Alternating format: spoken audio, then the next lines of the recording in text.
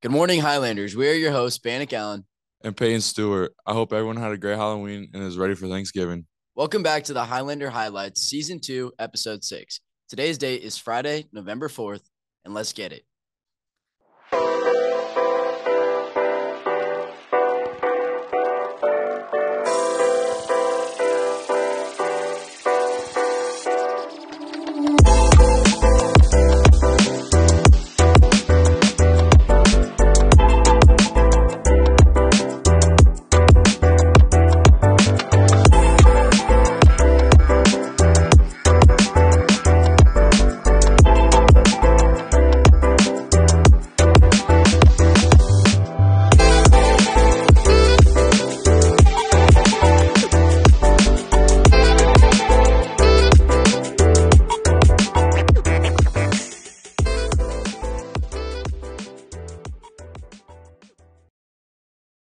Attention students, Highlander Theater is proud to announce auditions for their spring show, Heather's the Musical. Auditions are November 16th starting at 1:30 p.m. Sign up outside G9. Check out our social media and the screen above the auditorium for audition details. Also, remember that our fall show, Ghostlight, opens next Friday, November 4th. Doors open at 6:30, show starts at 7. Tickets are $12 for an adult, $10 for elder patrons, and $7 for children and students. We're dying to see you there. Kelso Deca is hosting a hygiene drive for people in need in our community. Bring your toiletry donations to the KHS Library, main office, or Mrs. Thomas's room in D2. The drive will take place November 14th through the 18th. Check out our DECA Instagram or your class of Google Classroom for more information. Military Family Information Night is an event for students in grades 10 through 12 and their parents that are thinking about joining a military branch after high school. This event is on November 15th from 6 to 7 p.m. at the National Guard Armory in Longview. Dinner will be served. Students will get the chance to meet local military representatives, tour the armory, see and touch different military equipment, and try MREs, military-ready meals. To sign up for this event, scan the QR code on the flyer or visit your Google Classroom class of classrooms and check the event registration link. This last week in sports. Last Friday, the football team traveled to Evergreen for the league championship. The Scots had a great comeback game to win in overtime, victory of 29-22. With that win, the boys will be playing in a state playing game for a trip to the state playoffs. This game will be Saturday, November 5th at 2 p.m. at Schroeder Field. The boys cross-country team qualified for state over the weekend at the West Side Classic in Tacoma. Cam Matson led the way with a top 10 finish and was followed by Jake Beck, Jesus Rios, Jacob Riviera, Owen Callinger, Griffin Denton, and William Chesluck. Qualifying for the girls was senior Sophia Chesluck. The Highlanders will compete at the state qualifying meet on Saturday in Pasco. Great job, runners. On Tuesdays, our girls soccer team traveled to Lakewood to play Central Kitsap in the bi-district semifinals. The Lady Scots came home with a victory after Carson Ross scored a free kick in overtime. The girls will be back in action Thursday versus Mountain View with a trip to state tournament on the line. Good luck. Also on Tuesday, our volleyball team was on the road versus Heritage. The Highlanders made easy work of the Timberwolves, winning 3 straight sets by the score of 25-13, 25-18, and 25-16. Thursday is senior night versus Evergreen. First set at 7 p.m. See you there. For our first segment, here's Georgie Emmert with the Highlander Heartbeat.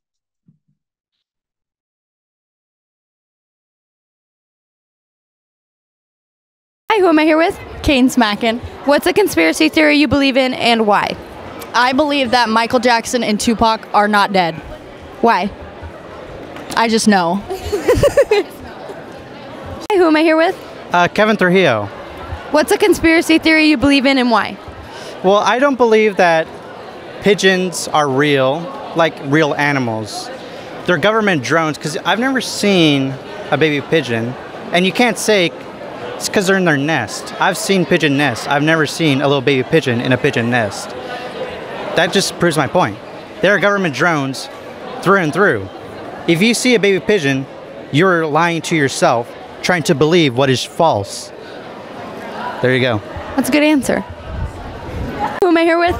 Terrell Roller. What's a conspiracy theory you believe in and why? Tupac's still alive. Why?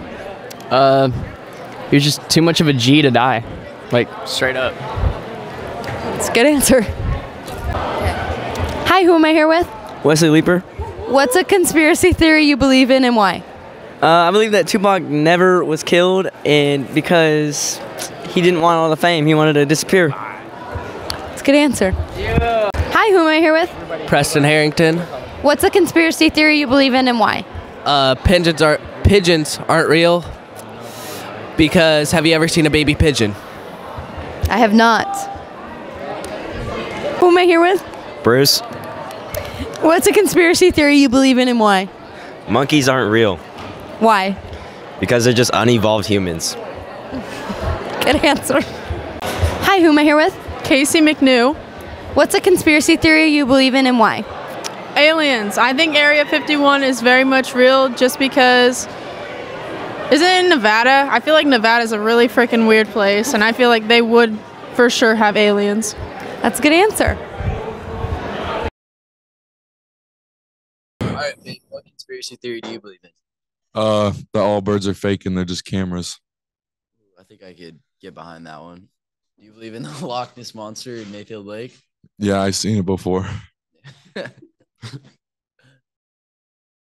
With our football team winning the league title and hosting a playoff game this weekend, Evan Brown has caught up with Coach Amrine to discuss this football season.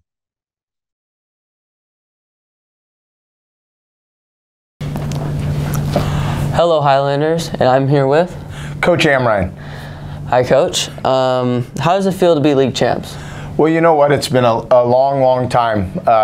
Since 2004, the first time we've won it outright.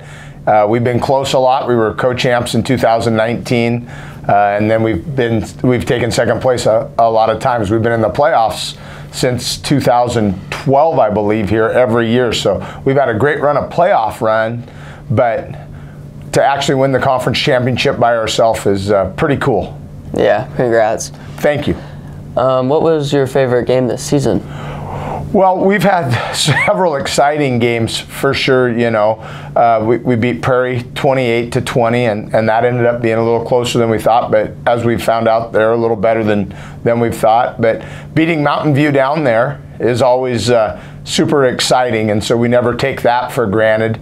And then obviously the Evergreen overtime game to clinch the conference championship was really, really special. But you know, when you play 9 games in football and then obviously we had the Othello homecoming game canceled, every game is really important, and really we look forward to every game. But the Mountain View and the Evergreen games were 2 that were really, really cool, because to go down to Vancouver and win twice is pretty exciting. And our guys were behind in both those games and came back and stuck with it and showed the perseverance that they have. Yep, and there were a lot of close games, including a few where you guys were behind. What's your stress level like during those games? Well, you know, you're always working as a coach. You're always thinking and working ahead, and so you don't have a ton of time. I mean, if you monitored the stress level, it would probably be pretty high. But I've also been coaching for close to 30 years now. But my stress is I want these kids to have a chance to win and a chance to be successful, because they only get so many opportunities. And so when our kids have an opportunity, I want to make sure that as a coach I do everything I possibly can, and we as a staff do everything we possibly can to give the kids the opportunity to be successful. And with the good players we have this year, they have taken advantage of that, and they have to execute. And so they have executed and played really hard and done a great job, done everything we have asked of them, and I'm happy to see them get rewarded. Yep. And now that you guys are in the playoffs, how far do you think you're going to go? Well, you know, we take it one game at a time. It's, you know, a lot of you guys that follow the NC2A tournament in basketball and the NFL playoffs and all those types of playoff games, it's win in advance, survive in advance. So, you know, we want to beat Gig Harbor, and then we'll work on the next one after that. But you gotta win the first one to get to the second one. So time will tell. Yep, and this Saturday you guys play Gig Harbor.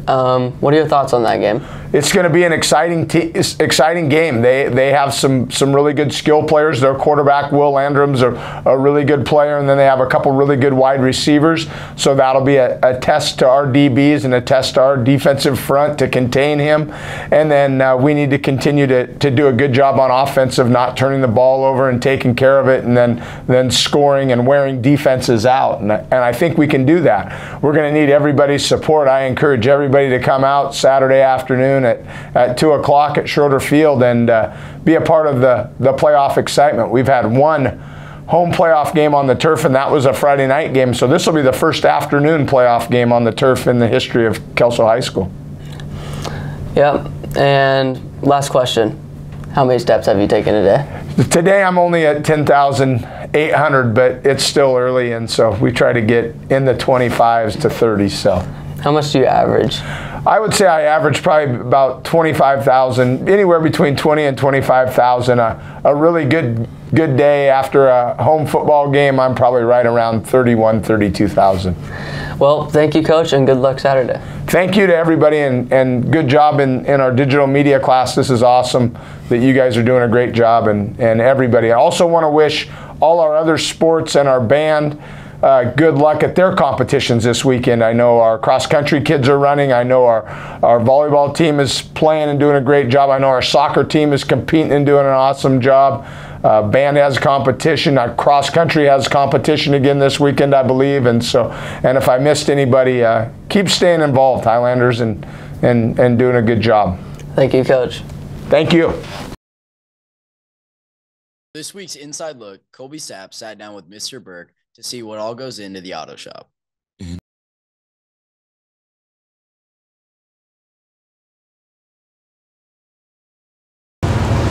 So what classes do you teach?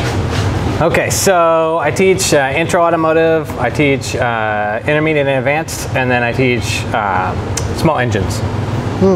Small engine diagnostics and repair, I guess you'd call it. What skills are you helping students learn in these classes? Definitely collaboration, problem solving, I would say perseverance, really mechanical skills, things like that, but yeah. What kind of projects are you currently doing? Currently we're doing student projects right now. We've been working on a few things with the chassis project that we had from last year, a couple things like that. The half car turbo Civic project, we've been working on that just a little bit, but we don't have anything super involved going on right now. What have you learned teaching students here in Kelso? Really what the Highlander spirit is all about. That's been a big part of really learning to work together, learning to persevere and be resilient when hard things come up, when we run into a broken bolt or something that doesn't really go right.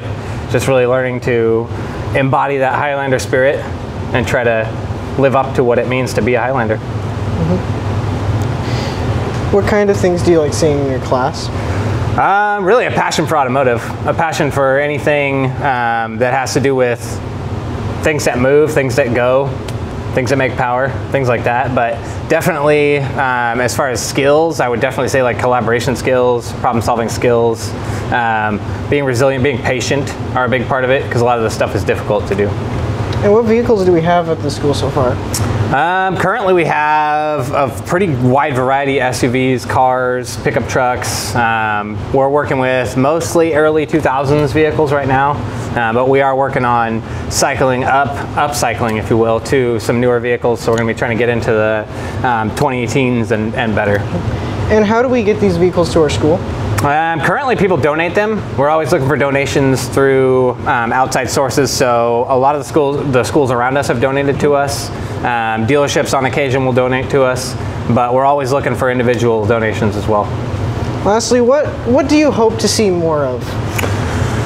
Ooh, I'd have to say passion, really. Having that passion for your future, having a passion for knowing what you want to do in life, and especially if that's automotive, being passionate about being here, being immersed in what we're working with, and really trying to live up to the opportunity that you have to be in here and work with this stuff. Well, thank you for having us. Yeah, thank you. Appreciate it.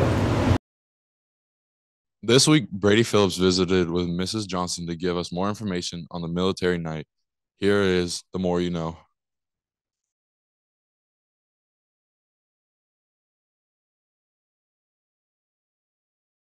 Hi, I'm Brady Phillips, and I'm here with Nicole Johnson. I am your Career Readiness Coordinator. And we have a couple questions about your upcoming event. Sure. What is Military Information Night? So Military Information Night is an event for students and their parents or guardians, anyone in Cowlitz or Wahkiakum County who is maybe interested in the military as a possible post-secondary career pathway. Who can come to this event? So anyone in grades 10 through 12 who is interested in exploring more about the military as a post-secondary pathway, who maybe wants to meet our military representatives face-to-face, and then again, their parents and guardians can come with them. What branches of military will be attending? We're hopefully going to have all 5 attend. So far I have confirmations from the Army, from the Navy, from the Air Force. I'm still waiting on the Coast Guard and the Marines, but hopefully we'll have all 5 there. What will students be doing at the event? So they're going to get a chance to actually tour the Armory in Longview, so that's where the event will be held this year. Typically it's on our campus, but we decided to try something new this year. So you'll get to tour the Armory and look at all the really cool equipment, possibly try some things on, and then you'll get to try some MREs, which are meals ready for the military when you're out in the field. So those will be really fun to try. Just get to walk around and meet the different representatives from the military branches, and then you get to hear from a panel of recent recruits about their experiences so far and why they chose the branch they chose. Nice. And you already covered that, but what time does the event start? It starts at 6 o'clock. We'll go to about 7:30, possibly depending on how many people come to the event, but it'll be in the evening. So we will be serving other dinner. If you don't want to try an MRE, we'll have pizza there, but 6 to 7 is the time. Okay, and then students can... Yeah, so to register for the event, there is a link in your class of Google Classrooms, but if you see a flyer around school or come in through the email, you can always scan this QR code here and it'll take you to the registration page. All right, Thank you. Thank you. For this week's Athlete of the Week, Hazel Ray met up with the whole offensive line to get their thoughts on this season.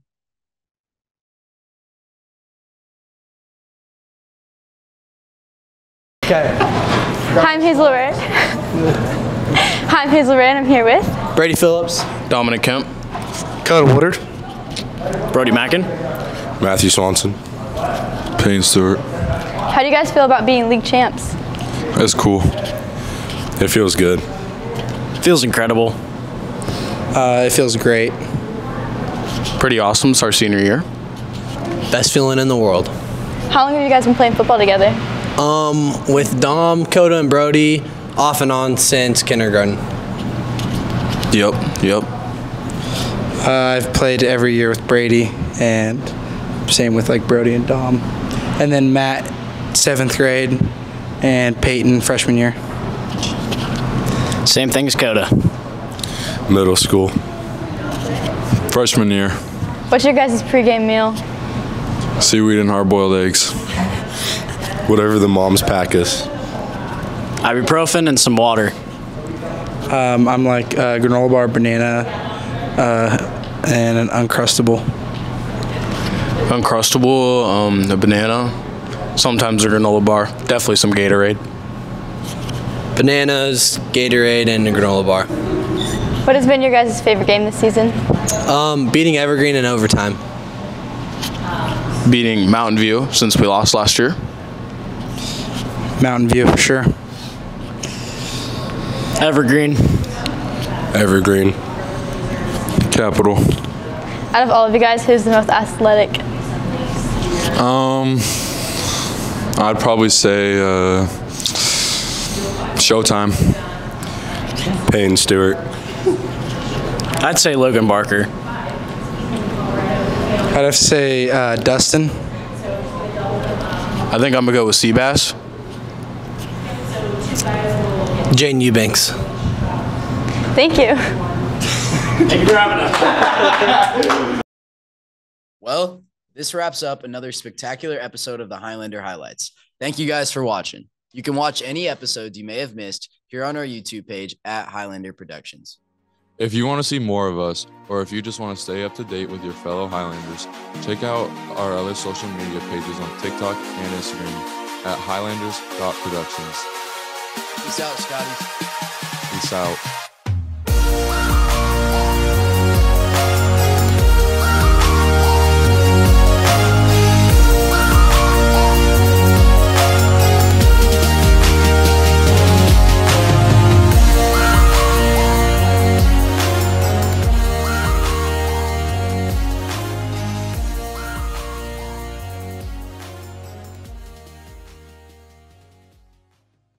Hi, who am I here with? Bannigown. If you had a conspiracy... Illuminati. That's a good one. Stop! You didn't even ask me. Who am I here with? Bannock Allen. What's a conspiracy theory you believe in and why? I believe in the Illuminati, and I believe in them because they're on the dollar bill. That's good reason. Is the mic on? Yeah. Hello, hello. Hello. I got it. Don't worry. Hello. Who has it? I think Coda has it. You just say it in one big group. No. Yes. We all go down there. Oh. As a group. As a group. Start it. Say it as a group. Okay, good. Hey, what do you do? Just do what we did. No. Oh no! Just get out of it. Heritage. This is pointless for me. Are we? Yeah, we gotta. We gotta. You might want to read. Hi, who am I here with? Kane Smackin. What's a conspiracy? Hi, who am I here with? Brady Phillips. What's a conspiracy theory you believe in and why? The earth is flat because the sun doesn't go around.